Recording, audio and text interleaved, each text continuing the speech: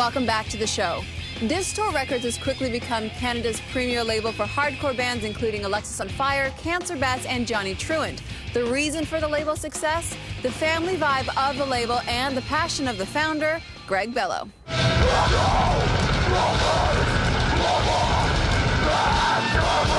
Talk to me about the real Greg. What's he like? Well, other than being the biggest man on the planet, he is the biggest individual I've ever seen in my life. He's a pretty intimidating guy.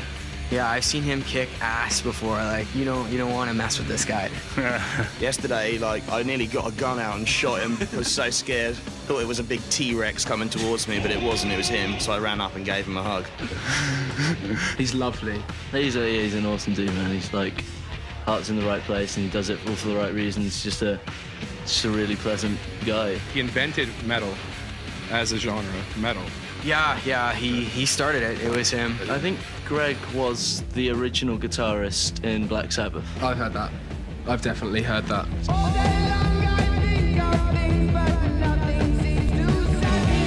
I heard the rumor that you actually created metal as a genre. Any basis to that? Is that true at all? No, there's no basis to it whatsoever.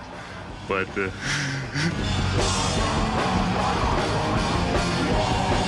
What'd you guys have to do to get signed to Distort? We don't want to talk about it. No.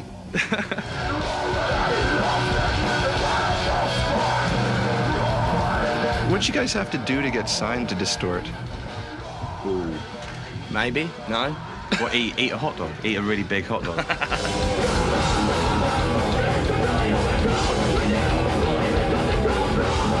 How do you pick the bands you sign? Like, what's your criteria?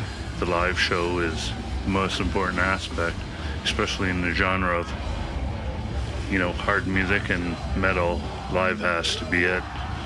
So that's what I look for the most.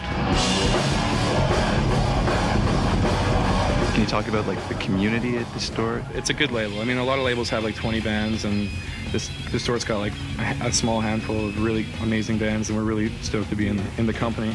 You know, it's cool. We're really happy to have that, you know, be a part of that whole thing, because they release some sweet bands. Yeah.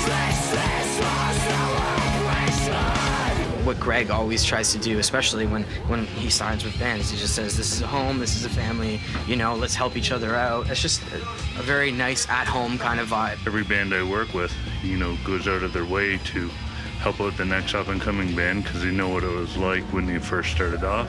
Everyone pitches in and helps each other out. All the bands that we're playing with on this tour are helping us out. It's really nice to be part of it. It feels really special.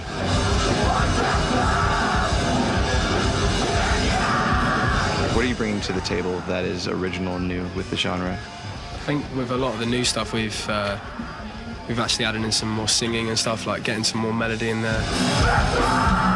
And we've tried to do something new with a genre that I think is getting quite tiresome at the moment. We've always wanted to be an exciting metal band. Well, I think it's a sad state of affairs if a band isn't trying to push a genre and like make it more exciting and do different things. You know, there's no point in copying it every other band.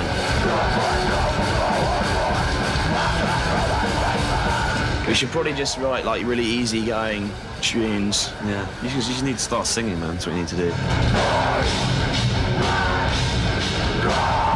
Then I can get back home, and when, you know, our mums and dads go, why don't you make some songs that make some money? Why is he doing all that screaming nonsense? I like the one without vocals on it. When you get to do a song like Coldplay, piss off. Basically, is the answer to that.